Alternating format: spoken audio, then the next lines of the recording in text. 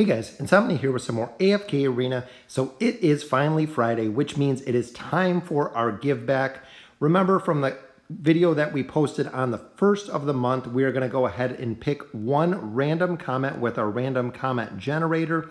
They are going to win a $25 gift card. We are also doing a second drawing for any of the players that do have a membership to our channel. So we're giving a total of $50 back for this month for our give back. In addition, we are almost to 10,000 subscribers, which is going to be a big give back because that is our 10,000 subscriber mark. So let's go ahead and get into the gift card give backs.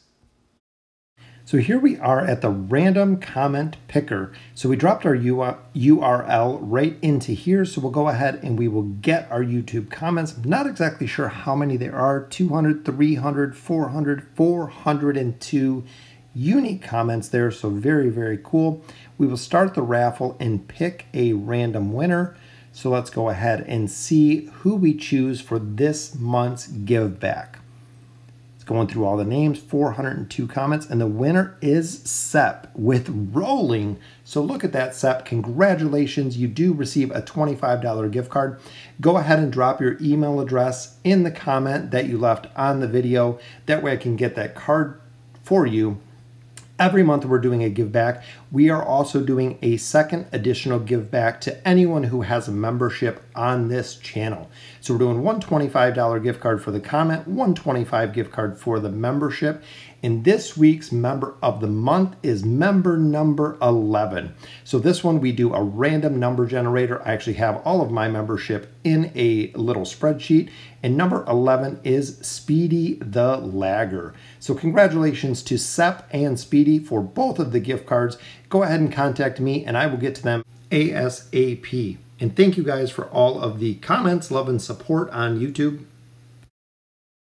So now we're going to take a quick look at the Misty Valley. So we are on the Lightbearer account. So the Misty Valley is up. This is the second time that we've run it. They have made a lot of adjustments and tweaks to the Misty Valley, which we'll talk about real quick. Make sure that you are running the Misty Valley. As you can see, depending on the chapter that you have completed, you can go ahead and unlock the treasure trove, which will allow you to choose what treasure you want, including hero rewards if you're done with 29. As you can see, the stone challenge, you have a ton of resources. The silver allows you to get a lot of elite and rare heroes in here.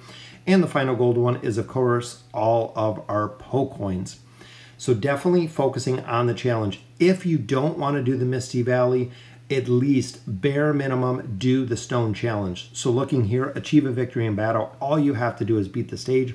Even if you cannot beat the stage, you can request help from another player and they can provide the ability to beat the stone challenge so you can go through the Misty Valley itself and get that final reward.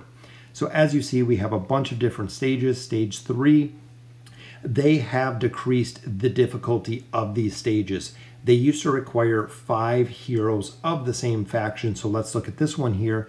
Achieve victory with 4 light bears. This one was 5 light bears before. Achieve victory without any tank and support. The dimensional and the hypogen ones have been reduced to 4 heroes as well, which makes them achievable.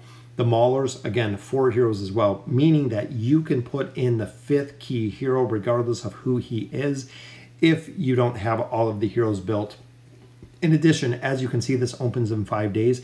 So instead of doing 1 stage every day, Lilith has done the first 10 stages, and in 7 days, they will release the second 10 stages.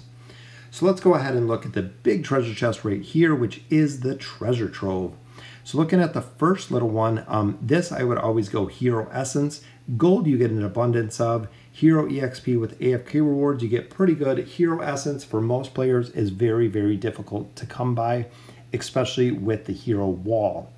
The second chest here, diamonds, we do get, again, an abundance. Guild coin does come with time. We do have them pretty easy to get. However, the Twisted Essence, very difficult. You get a little amount every other day. If you're not running Source, if you don't have a built team, Twisted Essence is what you want to go for. This one, I would do the elite stones, even though I like the rare stones, if you need fodder across all of your factions, or if you're a little bit earlier game, which I believe on this one you have to be chapter 19. Blue stone is an option. Here as well, I would either go with the Elite Stone because Elite Stone is going to give you a guaranteed hero where your regular common scrolls will not. Also, Poe coins. So depending where you're at, if you're at a point where you're building heroes with furniture, your 1,000 Poe coins will be over the Elite. Even though pulling an Elite hero, it could be a solid hero. It could be a Taline, it could be a Mizoth, it could be a Mahira, could be a very prime hero. Looking here, primordial and amplifying emblems you can buy. Poe coins you can buy. Red chests are the rarity. So make sure any choice that you can pick red chests, make sure you're picking those up. This chest has tier 1 stones, so depending where you're at, tier 1 stones, pick them up if you can. If you have the tier 2 stones, definitely pick those up. Poe coins are a good choice as well. But overall, I would go with the tier 2 stones because having your gear at a higher tier level makes a huge, huge difference. But again, if you're focused on furniture, definitely go for the Poe coins because you can stock up some Poe coins at this point of the treasure trove within the Misty Valley. So looking at our next chest here, which is very, very easy, similar to our 5th chest, red chests are the priority. Getting the plus 20 and higher signature items. Remember, the red chests do contain emblems that allow heroes to go higher than a plus 20 signature item, which is a primary focus out of the events. With our final chest that we can choose here, again, Poe coins or Elite stones, it's kind of a toss-up between those. Even if we did all 3 Elite stones, that'll give us 3 Elites. Again, it could be a Taline, it could be a Mahira, it could be a hero that is very, very difficult to get. But in the same respect, it could be a Hogan. It could be just straight up fodder that you're receiving. So Poe coins are going to be guaranteed when you do your pull.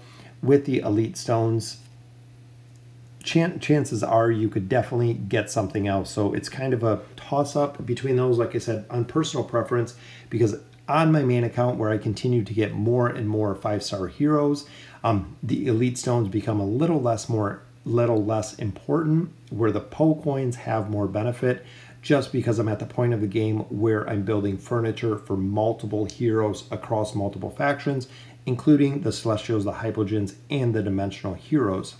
So let's go ahead and look at the first stage here. Like we had said earlier, this is the Lightbearer account, meaning that the bare minimum that you have to do is defeat the stage. I've ran this common team. I will run the Lightbearer team through all that I can, try to finish the faction ones that I can, the Maulers, the Graveborn, the other faction achievements. If I cannot finish them, bare minimum finishing the stone challenge is 100% what you want to focus on. Here with First Shot, we had 5 Lightbearers. We finished all 3 of our achievements, meaning we opened the stone and the silver and the gold door together. So pick up some Poe coins. We will pick up a little bit of resources here, which is a little bit of gold. And then, of course, we're going to pick up a couple stones. So again, making sure you're doing the Misty Valley. I know some of the comments we heard yesterday were people just avoiding the Misty Valley. Do not avoid it. Stone challenge, absolutely minimum to go ahead and continue and finish the Misty Valley because of the resources and the rewards that you will get from it. So let me know in the comments below what you think. I absolutely love that they're doing the Misty Valley again. I love all the rewards. We completely cleaned it out on my pay-to-win account last time. So again, let me know in the comments what you guys think. Congratulations to all of our winners, Speedy the Lagger and Sap. Go ahead and contact me and I will get those gift cards to you. And as always, thank you guys for watching.